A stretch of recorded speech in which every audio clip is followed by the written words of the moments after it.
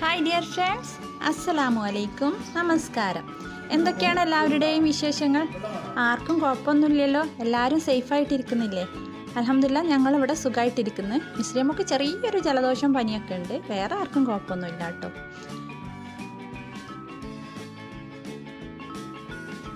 ഇപ്പം എല്ലാവരും ഇപ്പം നല്ല ടെൻഷനിലാണെന്നുള്ളത് എനിക്കറിയാം കേട്ടോ.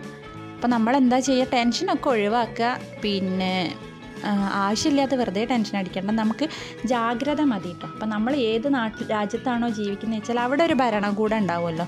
അപ്പോൾ ആ ഒരു ഭരണകൂടം, അവിടുത്തെ ഹെൽത്ത് ഡിപ്പാർട്ട്മെൻറ്റും പറയുന്ന ആ ഒരു റൂൾസും കാര്യങ്ങളൊക്കെ നമ്മൾ പാലിക്കുക.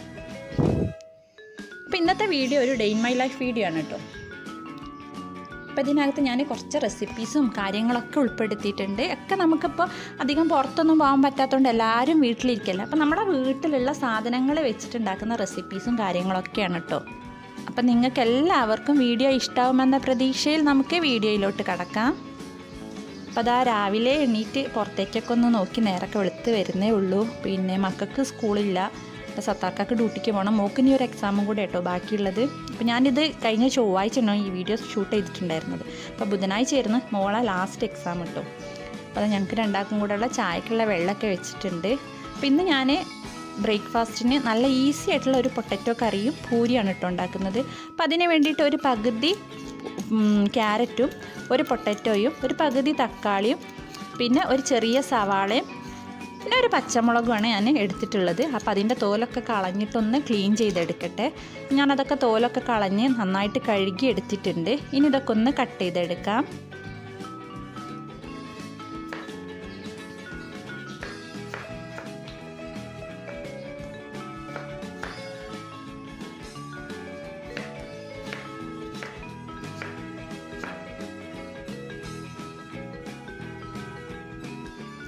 നല്ല ഈസി ആയിട്ട് എന്നാലും നല്ല ടേസ്റ്റ് ആയിട്ടുള്ളൊരു കറിയാണ് കേട്ടോ. നമുക്ക് രാവിലെ ബ്രേക്ക്ഫാസ്റ്റിനൊക്കെ ഉണ്ടാക്കാൻ പറ്റിയിട്ടുള്ളൊരു കറിയാണ്. ചപ്പാത്തിക്കും പൂരിക്കൊക്കെ നല്ലൊരു കോമ്പിനേഷനാണ് ഇത് കേട്ടോ.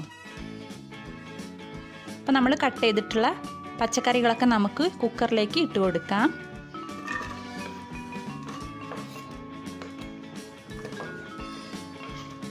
ഇതിലേക്ക് പാകത്തിനുള്ള ഉപ്പിട്ട് കൊടുക്കാം. പിന്നെ ഒരു 1/2 ടീസ്പൂൺ ഇഞ്ചി വെളുത്തുള്ളി ചതച്ചതിട്ട് കൊടുക്കാം. പിന്നെ നമുക്ക് ഈ കഷ്ണങ്ങളൊക്കെ വേവാൻ വേണ്ടിയിട്ടുള്ള വെള്ളം ഒഴിച്ചു കൊടുക്കാം. എന്നിട്ട് നന്നായിട്ടൊന്ന് മിക്സ് ചെയ്തിട്ട് കുക്കർ അടച്ച് ഈ കഷ്ണങ്ങളൊക്കെ നല്ലതുപോലെ ഒന്ന് വേവിച്ചെടുക്കാം.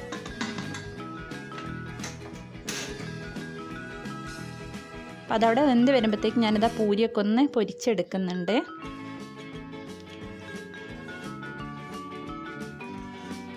അപ്പം ഞാൻ പൂരിയുടെ റെസിപ്പി മുമ്പ് നമ്മൾ ചാനലിൽ അപ്ലോഡ് ചെയ്തിട്ടുണ്ട് കേട്ടോ.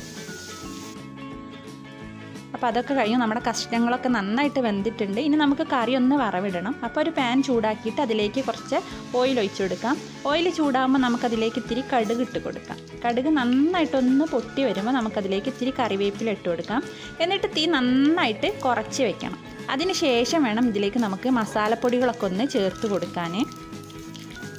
നമ്മളിതുവരെ പൊട്ടറ്റോ വേവിച്ചപ്പോൾ നമ്മൾ മസാലകളൊന്നും ചേർത്തിട്ടില്ലല്ലോ. അപ്പോൾ ഈ ഓയിലാട്ടോ നമുക്ക് മസാല ഒക്കെ ചേർക്കേണ്ടത്.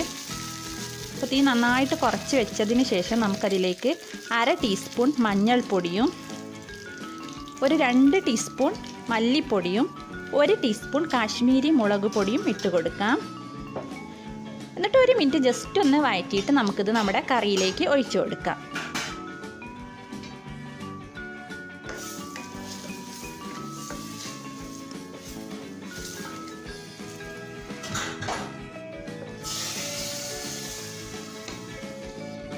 നമുക്ക് തീ ഓൺ ചെയ്തിട്ട് കറി നന്നായിട്ടൊന്ന് മിക്സ് ചെയ്തെടുക്കണം. ഇനി ഈ പൊട്ടറ്റോയും ക്യാരറ്റൊക്കെ നല്ലോണം ഒന്ന് ഉടച്ചെടുക്കണം കേട്ടോ.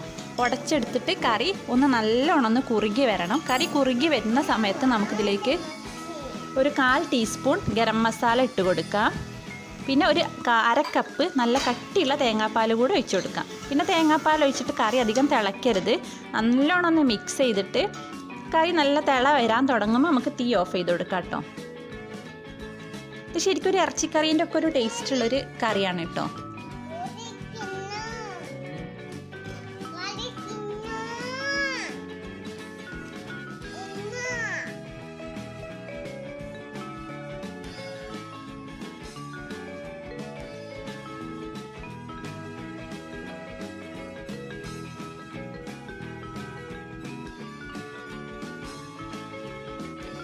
അങ്ങനെ ബ്രേക്ക്ഫാസ്റ്റും കാര്യങ്ങളൊക്കെ കഴിഞ്ഞിട്ട് പിന്നെ ഞാൻ നേരെ ലഞ്ചൊക്കെ ഉണ്ടാക്കാൻ വേണ്ടിയിട്ടാണ് ഇറങ്ങിയിട്ടുള്ളത് കേട്ടോ. അപ്പോൾ ഇതാ ലഞ്ചിന് ഞാനിതാ ചോറ് കുക്കറിൽ ഞാൻ വേവാൻ വേണ്ടിയിട്ട് വെച്ചിട്ടുണ്ട്. പിന്നെ ഒന്ന് തേങ്ങ അരച്ചിട്ടുള്ളൊരു മീൻ കറി ആട്ടോ ഉണ്ടാക്കുന്നത്. അപ്പോൾ അതിന് വേണ്ടിയിട്ട് ഇതാ ഒരു പാനിലേക്ക് 1 ടീസ്പൂൺ കടുകും ഒരു 1/4 മുതൽ 1/2 ടീസ്പൂണോളം ഉലുവയും 1 ടീസ്പൂൺ നല്ല ജീരകവും ഇട്ടിട്ട് ഒരു ഡ്രൈ ജീരകവും കൂടെ ഇട്ടിട്ട് നമുക്കിതൊന്ന് ഡ്രൈ റോസ്റ്റ് ചെയ്തെടുക്കാം.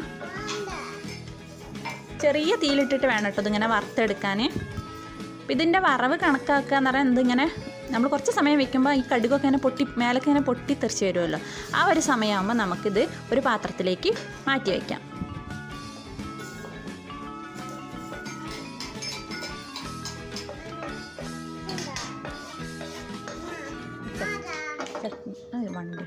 എന്നിട്ട് ഇതേ സെയിം പാനിലേക്ക് തന്നെ നമുക്ക് കുറച്ച് വെളിച്ചെണ്ണ ഒഴിച്ചു കൊടുക്കാം. എന്നിട്ട് എണ്ണ ചൂടായാൽ നമുക്കതിലേക്ക് 1 സവാള ചെറുതായിട്ട് അരിഞ്ഞതും 1 ഇഞ്ച് നീളത്തിലുള്ള ഇഞ്ചി ചെറുതായിട്ട് അരിഞ്ഞതും ഇട്ട് കൊടുക്കാം. എന്നിട്ട് നമുക്കൊന്ന് വഴറ്റിയെടുക്കണം. ഇത് നല്ലോണം ഒന്ന് സോഫ്റ്റായി വരണം കേട്ടോ. അപ്പോൾ അതുവരെ നമുക്കിതിനെ ഒന്ന് വഴറ്റിയെടുക്കാം. അപ്പോൾ അതാ നമ്മുടെ ഇഞ്ചും സവാളയും ഇവിടെ നന്നായിട്ട് വാടിയിട്ടുണ്ട്. ഇനി നമുക്കിതിലേക്ക് ഒരു 2 അല്ലെങ്കിൽ ഒരു 3 ടേബിൾ സ്പൂൺ ചിരകിയ തേങ്ങ ഇട്ട് കൊടുക്കാം. എന്നിട്ട് ജസ്റ്റ് ഒന്ന് വഴറ്റിയെടുക്കാം. ഇനി ഇതിലേക്ക് മസാലപ്പൊടികളൊക്കെ ഒന്ന് ചേർത്ത് കൊടുക്കണം. ഒരു 1/2 ടീസ്പൂൺ മഞ്ഞൾപ്പൊടിയും 1 ടീസ്പൂൺ മുളക് പൊടിയും 1/2 ടീസ്പൂൺ മല്ലിപ്പൊടിയും ഇട്ട് കൊടുക്കാം.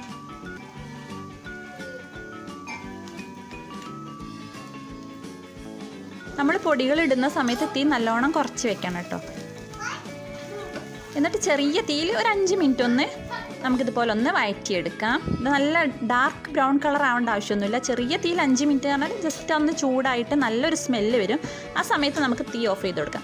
ഇത് നന്നായിട്ട് തണുത്തിട്ട് നമ്മൾ വറുത്ത് വെച്ചിട്ടുണ്ടായിരുന്ന കടുകും ഉലുവയും നല്ല ജീരകവും ഈ തേങ്ങയൊക്കെ കൂടെ നല്ല ഫൈൻ പേസ്റ്റ് ആക്കിയിട്ട് അരച്ചെടുക്കണം കേട്ടോ.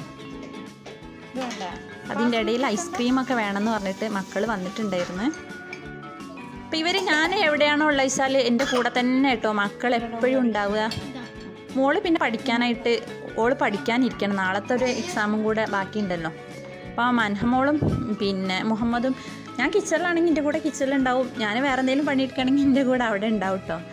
അപ്പോൾ ഞാൻ കിച്ചണിലിരിക്കുമ്പോൾ ഇതുപോലെ ഇങ്ങനെ അധികം താഴെ അല്ലെങ്കിൽ കസേരയിലൊക്കെ ഇങ്ങനെ വന്നിരിക്കും കേട്ടോ. അവർ അങ്ങനെ വർത്താനം പറഞ്ഞുകൊണ്ടിരിക്കും. പിന്നെ നമുക്ക് നമ്മുടെ കറിയിലേക്ക് ഒരു തക്കാളി വേണം. പിന്നെ എരിവിനാവശ്യമുള്ള പച്ചമുളകും വേണം. അപ്പോൾ ഞാനിവിടെ 2 പച്ചമുളകാണ് എടുത്തിട്ടുള്ളത്. അപ്പോൾ നമുക്ക് തക്കാളി കനം കുറഞ്ഞിട്ട് നീളത്തിലൊന്ന് അരിഞ്ഞെടുക്കണം.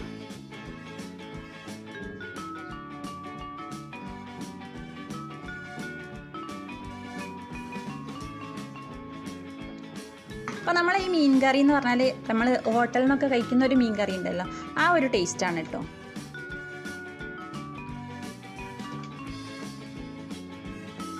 അപ്പം മീൻ കറി ചട്ടിയിലാണ് ഉണ്ടാക്കുന്നത്. അപ്പോൾ അതിന് വേണ്ടിയിട്ടുള്ളത് ചട്ടി ഞാൻ അടുപ്പത്ത് വെച്ചിട്ടുണ്ട്. ചട്ടി ചൂടായപ്പോൾ അതിലേക്ക് ഇത്തിരി ഓയിൽ ഒഴിച്ചു കൊടുത്തു. എണ്ണ ചൂടായാൽ നമുക്കതിലേക്ക് നമ്മൾ അരിഞ്ഞു വെച്ചിട്ടുള്ള തക്കാളിയും പച്ചമുളകും ഇട്ട് കൊടുക്കാം. ഈ തക്കാളിയും പച്ചമുളകും നല്ലോണം വെന്ത് ഉടയണം കേട്ടോ. അപ്പോൾ അത് ഉടഞ്ഞ് വരുമ്പോഴത്തേക്ക് നമുക്ക് തേങ്ങ ഒക്കെ ഒന്ന് അരച്ചെടുക്കാം. തേങ്ങ അരക്കുമ്പോൾ അതിലേക്ക് പാകത്തിനുള്ള വെള്ളവും കൂടെ ചേർത്തിട്ട് നല്ല ഫൈൻ പേസ്റ്റ് ആക്കിയിട്ട് അരച്ചെടുക്കാം കേട്ടോ. അപ്പോൾ അതാ നമ്മളെ തക്കാളിയൊക്കെ നല്ല വെന്തുടങ്ങിയിട്ടുണ്ട്. ഇനി നമുക്കിതിലേക്ക് നമ്മൾ അരച്ചെടുത്തിട്ടുള്ള തേങ്ങ ഒഴിച്ചു കൊടുക്കാം. അതിലേക്ക് ആവശ്യത്തിനുള്ള വെള്ളം ഒഴിച്ചു കൊടുക്കാം.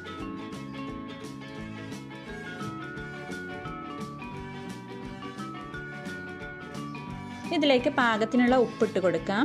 പിന്നെ പുളിക്ക് വേണ്ടിയിട്ട് ഞാൻ കുടംപുളിയാണ് കേട്ടോ ഇട്ട് കൊടുക്കുന്നത്. അപ്പോൾ അത് ചെറിയ ഇതളായിട്ടുള്ള കുടംപുളി ആയതുകൊണ്ട് ഒരു 5-6 ഇട്ട് കൊടുത്തിട്ടുണ്ട്.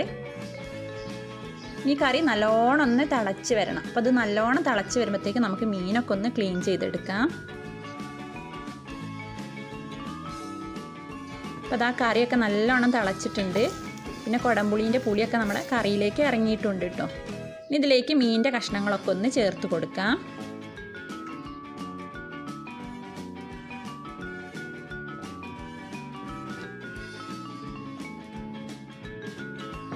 മീൻ കഷ്ണങ്ങളൊക്കെ ഇട്ടിട്ട് കറി ജസ്റ്റ് നമുക്കൊന്ന് മിക്സ് ചെയ്തെടുക്കാം.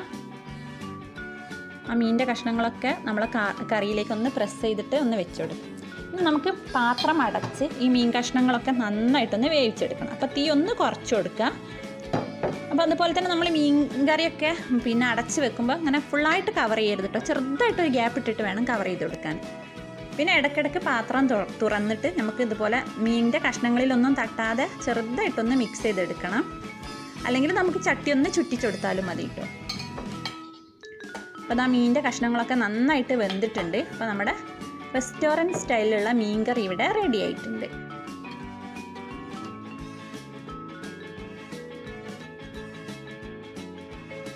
ഇന്ന് ഉപ്പേരി ഉണ്ടാക്കുന്നത് മത്തന് വെച്ചിട്ടാണ് കേട്ടോ. അപ്പോൾ നമ്മൾ മത്തന് കട്ട് ചെയ്തിട്ട് ഫ്രിഡ്ജിലൊക്കെ സൂക്ഷിക്കുന്ന സമയത്ത് അതിൻ്റെ മുകളിലുള്ള ഈ പൂവുണ്ടല്ലോ, ഇത് എടുത്തിട്ട് വെക്കരുത് കേട്ടോ. ഈ പൂവോട് കൂടെ തന്നെ കവർ ചെയ്തിട്ട് വേണം ഫ്രിഡ്ജിൽ വെക്കാൻ. അപ്പോഴാണ് നമുക്ക് കുറച്ച് ദിവസമൊക്കെ ഫ്രിഡ്ജിൽ മത്തന് കേടാവാതിരിക്കുള്ളൂ. ഈ പൂവ് എടുത്തിട്ടാണ് നമ്മൾ ഫ്രിഡ്ജിൽ വെക്കുന്നത് വെച്ചാൽ മത്തൻ പെട്ടെന്ന് ചീത്തയായി പോകും. അല്ലെങ്കിലും പൊതുവേ മത്തനൊക്കെ കഷ്ണം മുറിച്ചിട്ട് വെച്ചാൽ വേഗം ചീത്തയായി പോകും കേട്ടോ. അപ്പോൾ ഈ പൂവുണ്ടെങ്കിൽ കുറച്ചും കൂടെ ഒക്കെ ഒന്ന് ഇരിക്കും. പിന്നെ ഇതൊക്കെ ഒന്ന് ക്ലീൻ ചെയ്തിട്ട് മത്തൻ്റെ പൂവൊക്കെ ഒന്ന് കളഞ്ഞ് തോലൊക്കെ ഒന്ന് ചെത്തിയെടുക്കട്ടെ.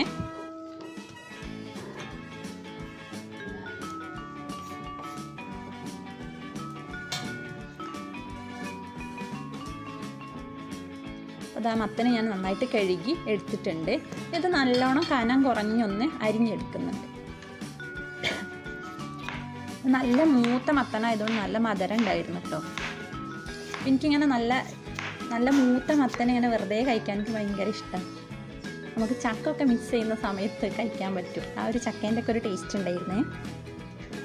ഇനി ഇതൊന്ന് വറവിടാൻ വേണ്ടിയിട്ട് ഞാനിതൊരു പാൻ അടുപ്പത്ത് വെച്ചിട്ടുണ്ട്. പാൻ ചൂടായപ്പോൾ അതിലേക്ക് ഇത്തിരി എണ്ണ ഒഴിച്ചു കൊടുത്തിട്ടുണ്ട് കേട്ടോ. എണ്ണ ഒന്ന് ചൂടാവട്ടെ. അപ്പോഴത്തേക്ക് നമ്മളെ ചോറൊക്കെ ഇവിടെ റെഡി ആയിട്ടുണ്ട്. ഇനി അതൊക്കെ ഒന്ന് ഊറ്റിയെടുക്കണം.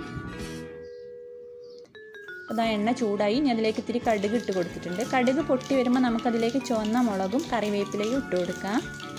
പിന്നെ അതൊന്ന് മൂത്ത് വന്നാൽ നമുക്കതിലേക്ക് അരിഞ്ഞു വെച്ചിട്ടുള്ള മത്തൻ്റെ കഷ്ണങ്ങൾ ഇട്ട് കൊടുക്കാം.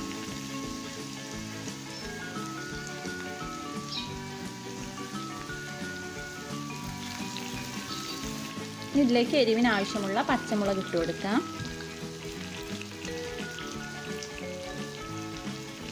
ഇതിലേക്ക് പാകത്തിനുള്ള ഉപ്പും കൂടെ ഇട്ടിട്ട് നല്ലോണം ഒന്ന് മിക്സ് ചെയ്തെടുക്കാം.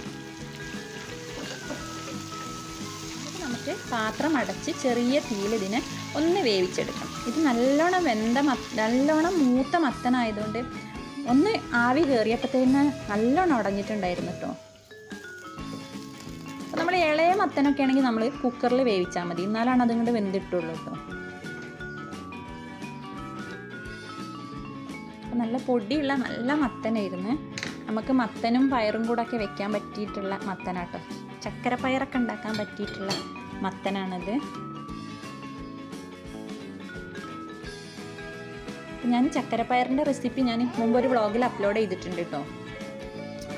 അപ്പോൾ നമ്മുടെ ഉപ്പേരിയും ഇവിടെ റെഡിയായി. ഇനി കുറച്ച് ക്ലീനിങ്ങും കാര്യങ്ങളൊക്കെ ഉണ്ട് കേട്ടോ. അപ്പോൾ ഏതായാലും എക്സാമൊക്കെ കഴിഞ്ഞല്ലോ, ഇനിയിപ്പോൾ ഒന്നല്ലേ ബാക്കിയുള്ളൂ. അപ്പോൾ ബാക്കിയുള്ള പുസ്തകങ്ങളൊക്കെ ഒന്ന് പാക്ക് ചെയ്തിട്ട് എടുത്ത് വെക്കാമെന്ന് വിചാരിച്ചു. അപ്പോൾ ഇതിൽ കുറേ സ്റ്റഡി മെറ്റീരിയൽസ് നമുക്ക് കൊടുക്കാനുള്ളതാട്ടോ. അപ്പോൾ മിസ്ട്രി മോളൊരു ഫ്രണ്ട് ഉണ്ട്, ശ്രീലക്ഷ്മി.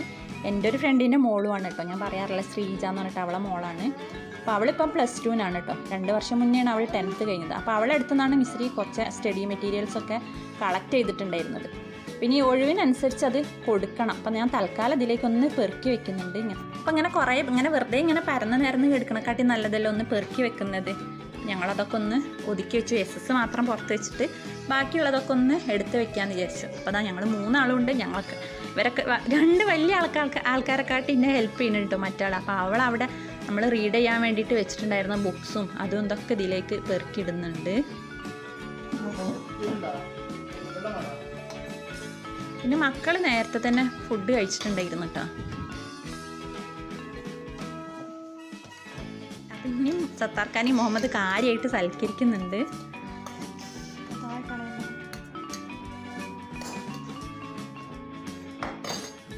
അപ്പം ഇന്ന് കാര്യമായിട്ടൊന്നുമില്ല. മീൻകറിയും പിന്നെ മത്തൻ ഉപ്പേരിയും പിന്നെ തലേദിവസത്തെ കുറച്ച് ബീട്രൂട്ടിൻ്റെ ഉപ്പേരിയും ഉണ്ടായിരുന്നു. അപ്പോൾ അതാണ് കേട്ടോ ലഞ്ചിന് ഉണ്ടായിട്ടുള്ളത്. ഒരു സിമ്പിളായിട്ടുള്ള ലഞ്ചാണ് കേട്ടോ. അപ്പോൾ മൻഹാക്ക് ഇങ്ങനെ കറി വെച്ച മീൻ ഭയങ്കര ഇഷ്ടമാണ് കഴിക്കാൻ. എരിവ് കുറച്ചിട്ട് വെക്കുകയാണെങ്കിൽ അവൾ നല്ലോണം കഴിച്ചോളൂ കേട്ടോ. അപ്പോൾ പിന്നെ മീനും നല്ലതുമല്ലേ കുട്ടിക്ക് കൊടുക്കുന്നത്. പിന്നെ ഞങ്ങളെ ഫുഡ് കഴിക്കലൊക്കെ കഴിഞ്ഞു. മോനോട് എത്ര ഉറങ്ങാൻ പറഞ്ഞാലും അവൻ ഉച്ചയ്ക്ക് ഉറങ്ങൂല കേട്ടോ. പിന്നെ ഞാനും മിസ്റ്റർ മോളും കൂടെ അങ്ങനെ പഠിക്കാൻ വേണ്ടിയിട്ടിരുന്നു. പിന്നെ സത്താർക്കും മൻഹായൊക്കെ ഒന്ന് ഉറങ്ങിയിട്ടുണ്ടായിരുന്നു കേട്ടോ. ഇന്ന് നേരത്തെ ഭക്ഷണം കഴിക്കുന്നതുകൊണ്ട് അവർക്ക് എന്തെങ്കിലും ഇപ്പോൾ 4 മണിക്ക് എന്തെങ്കിലും ഒരു പലഹാരം വേണം മക്കൾക്ക്. അപ്പോൾ ഞാൻ വിചാരിച്ചിരുന്നു നമ്മളെ പഴയൊരു പലഹാരം ഉണ്ടല്ലോ പുകട, അപ്പോൾ അതുണ്ടാക്കാമെന്ന് വിചാരിച്ച്. അപ്പോൾ അതിന് വേണ്ടിയിട്ട് ഞാനിതാ കുറച്ച് ഗോതമ്പ് മാവ് എടുത്തിട്ടുണ്ട്. ഇനി അതിലേക്ക് പാകത്തിനുള്ള ഉപ്പിട്ട് കൊടുക്കാം. എന്നിട്ട് ഇതിലേക്ക് നല്ല തിളച്ച വെള്ളം ഒഴിച്ചിട്ട് നല്ലോണം ഒന്ന് മിക്സ് ചെയ്തെടുക്കണം. ഇത് നമുക്ക് ചപ്പാത്തിക്കൊക്കെ നമ്മൾ മാവ് കുഴക്കൂല, അതുപോലെ കുഴച്ചെടുക്കാനുള്ളതാട്ടോ. അപ്പോൾ ആദ്യം ഇത് നല്ലോണം ഒന്ന് മിക്സ് ചെയ്തിട്ട് ഇത് ഒന്ന് ചൂടാറിയാലേ നമുക്കൊന്ന് കുഴച്ചെടുക്കാൻ വേണ്ടിയിട്ട് പറ്റുള്ളൂ. അപ്പോൾ ഒന്ന് മാറ്റി വെക്കാം. ഇതൊന്നും അങ്ങോട്ട് ചൂടാറുമ്പോഴത്തേക്ക് നമുക്കിതിലേക്കുള്ള ഫില്ലിങ് റെഡിയാക്കാം. അപ്പോൾ ഇത് തേങ്ങ വെച്ചിട്ടുള്ള ഫില്ലിംഗ് ആണ് കേട്ടോ ഇതിൽ ചെയ്യുന്നത്. അപ്പോൾ അതിന് വേണ്ടിയിട്ട് ഇതാ ഒരു പാത്രത്തിലേക്ക് ഞാൻ കുറച്ച് ചിരകിയ തേങ്ങ ഇട്ട് കൊടുക്കുന്നുണ്ട്. പിന്നെ അതിലേക്ക് കുറച്ച് ഒരു 3 ഏലക്കായ ചതച്ചത് കൂടെ ഇട്ട് കൊടുക്കുന്നുണ്ട്.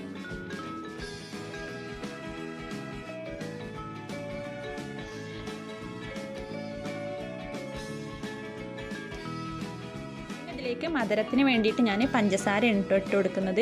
നമുക്ക് പഞ്ചസാരക്ക് പകരം ശർക്കര ഇട്ട് കൊടുക്കാം, അതല്ലെങ്കിൽ ഡേറ്റ്സ് ചെറുതാക്കിയിട്ട് ചോപ്പ് ചെയ്തിട്ട് അത് ഇട്ട് കൊടുത്താലും മതി കേട്ടോ. അപ്പോൾ അതാ നമ്മുടെ ഫില്ലിങ് ഇവിടെ റെഡി ആയിട്ടുണ്ട്.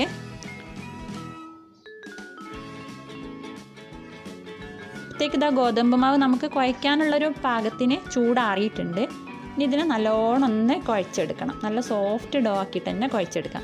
ഇത് ചുടുവെള്ളം ഒഴിച്ചതുകൊണ്ട് പിന്നെ പെട്ടെന്ന് തന്നെ നല്ല സോഫ്റ്റ് ഡോ ആക്കിയിട്ട് നമുക്ക് കുഴച്ചെടുക്കാൻ വേണ്ടിയിട്ട് പറ്റും.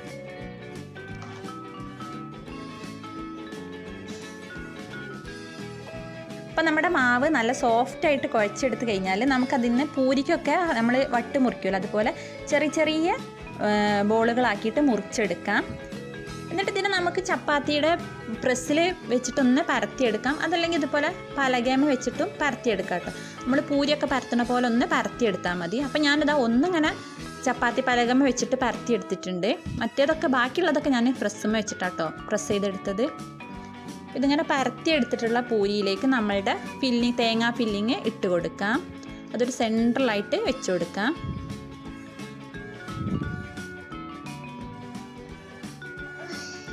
എന്നിട്ട് ഈ പൂരിനെ ഒന്നിങ്ങനെ ഫോൾഡ് ചെയ്തെടുക്കാം. എന്നിട്ട് ഇതിൻ്റെ അറ്റം നല്ലോണം ഒന്ന് പ്രസ് ചെയ്തിട്ട് ഒട്ടിച്ചു കൊടുക്കണം കേട്ടോ. അല്ലെങ്കിൽ നമ്മളിത് എണ്ണയിലേക്ക് ഇടുമ്പോൾ ഇത് നല്ലോണം അങ്ങനെ പൊങ്ങി വരും. അപ്പോൾ അതിൻ്റെ ഉള്ളിലത്തെ ആ ഫില്ലിംഗ് ഒക്കെ പുറത്തേക്ക് വരും. ഇതിനൊരു ഡിസൈനിന് വേണ്ടിയിട്ട് ഞാനിതാ ഒരു ഫോർക്ക് വെച്ചിട്ടാണ് ഇങ്ങനെ ഡിസൈൻ ചെയ്തെടുക്കുന്നത്. അതല്ലെങ്കിൽ നമ്മൾ കോഴിയടക്കൊക്കെ മടക്കൂല, അതുപോലെ അങ്ങനെ മടക്കിയെടുത്താലും മതി കേട്ടോ. ഫോർക്കാകുമ്പോൾ നമുക്ക് എളുപ്പത്തിൽ ചെയ്തെടുക്കാൻ വേണ്ടിയിട്ട് പറ്റുമല്ലോ. അപ്പോൾ ഇതാ ബാക്കിയൊക്കെ ഞാൻ പറഞ്ഞില്ല, അതുപോലെ ഞാൻ പ്രസ്സിലാണ് പരത്തിയെടുത്തത്. അപ്പോൾ പ്രസ്സിൽ പരത്തുമ്പോഴാണ് കുറച്ചും കൂടെ ഒരു സോഫ്റ്റായിട്ട് തോന്നുന്നത് കേട്ടോ. മറ്റേ പൊടിയും കൂടെ വരുമ്പോൾ കുറച്ചൊരു ഹാർഡായിട്ടാണ് തോന്നുന്നത്. ഒരു പൊടി വരുമ്പോൾ ഒരു സുഖം കിട്ടണില്ല. ഇങ്ങനെ പ്രസ്സിലാകുമ്പോൾ നല്ല നീറ്റായിട്ട് നമുക്ക് പരത്തിയെടുക്കാൻ വേണ്ടിയിട്ട് പറ്റും. പിന്നെ പ്രസ്സിലാകുമ്പോൾ അങ്ങനെ ഒന്നിച്ച് തന്നെ കുറച്ച് തോന അങ്ങോട്ട് പരത്തി വെക്കുക. എന്നിട്ട് പിന്നെ ഫില്ലിങ് വെച്ചിട്ട് എടുത്താൽ മതി. അപ്പോൾ അതെല്ലാത്തിലും ഞാൻ ഫില്ലിങ് നിറച്ചെടുത്തിട്ടുണ്ട്. ഇനി നമുക്കിത് ചൂടായ എണ്ണയിലിട്ടിട്ടൊന്ന് ഫ്രൈ ചെയ്തെടുക്കണം.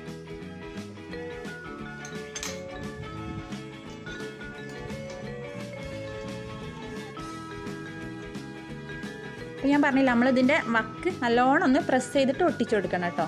ഇല്ലെങ്കിൽ ഇത് എണ്ണയിലേക്ക് ഇടുമ്പോൾ അതുപോലെ അങ്ങനെ തുറന്ന് വരും. അപ്പോൾ നമ്മളെ ഫില്ലിംഗ് ഒക്കെ പുറത്തേക്ക് വരും, നമ്മളെ എണ്ണ ഫുള്ള് ചീത്തയായി പോകും.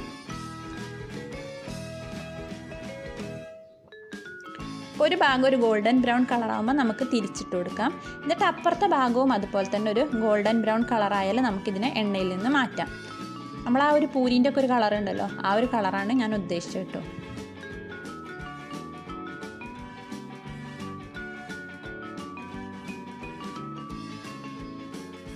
ഇതിവിടെ റെഡി ആയിട്ടുണ്ട്. ഇനി ഇതിനെ എണ്ണയിൽ നിന്ന് മാറ്റുന്നുണ്ട്.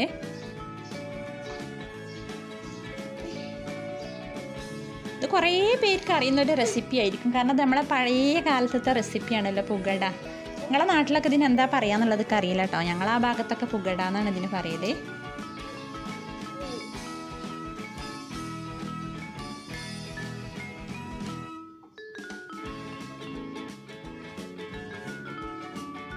അപ്പം നല്ല കട്ടൻ ചായയും പുകടയൊക്കെയാണ് ഇന്നത്തെ ചായക്കുള്ള കടി.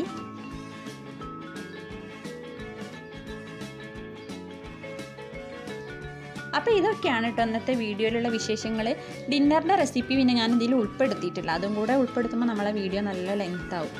ഞാൻ ഒരു ഇത്ര വരെയുള്ള കാര്യങ്ങളാണ് ഇതിൽ ഉൾപ്പെടുത്തിയിട്ടുള്ളത്. അപ്പോൾ വീഡിയോ നിങ്ങൾക്ക് എല്ലാവർക്കും ഇഷ്ടമായെന്ന് ഞാൻ വിശ്വസിക്കുന്നു. ഇഷ്ടമായതാണെങ്കിൽ ഷെയർ ചെയ്യാനും ലൈക്ക് ചെയ്യാനും കമൻറ്റ് ചെയ്യാനും മറക്കരുത്. എന്താണെങ്കിലും കമൻറ്റ് ചെയ്യണം കേട്ടോ. പോസിറ്റീവ് ആണെങ്കിലും നെഗറ്റീവ് ആണെങ്കിലും ഒക്കെ കമൻറ്റ് ചെയ്യണേ. പിന്നെ നിങ്ങൾ ഇതുവരെ നമ്മുടെ ചാനൽ സബ്സ്ക്രൈബ് ചെയ്തിട്ടില്ലെങ്കിൽ, നിങ്ങൾക്ക് എൻ്റെ ചാനൽ ഇഷ്ടമാവുന്നുണ്ടെങ്കിൽ പ്ലീസ് സബ്സ്ക്രൈബ് ചെയ്യുക. സബ്സ്ക്രൈബ് ചെയ്യുമ്പോൾ അതിൻ്റെ തൊട്ടടുത്ത് കാണുന്ന കുഞ്ഞ് ബെല്ലൈക്കൺ ഉണ്ടല്ലോ, അതും കൂടെ ഒന്ന് പ്രസ് ചെയ്യണേ. അത് പ്രസ് ചെയ്യുമ്പോൾ 3 ഓപ്ഷന് വരും. അതിൽ ഓൾ എന്നുള്ള ഓപ്ഷനാണ് ക്ലിക്ക് ചെയ്യേണ്ടത്. അപ്പോഴാണ് ഞാൻ അപ്ലോഡ് ചെയ്യുന്ന വീഡിയോസൊക്കെ നിങ്ങൾക്ക് മുടങ്ങാതെ നോട്ടിഫിക്കേഷൻ കിട്ടുകയുള്ളൂ. ഇതുപോലത്തെ നല്ല നല്ല വീഡിയോയുമായി നമുക്ക് വീണ്ടും കാണാം. Take care. ബൈ. അസ്സലാമു അലൈക്കും.